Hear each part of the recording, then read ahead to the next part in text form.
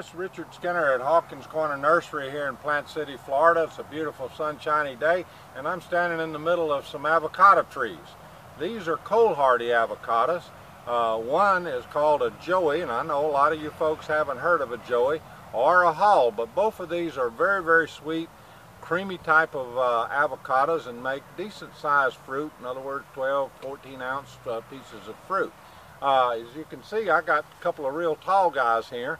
Now also we have some smaller ones, but avocados are great for the backyard. These happen to be self-pollinators, so you can pretty well get along with just one tree.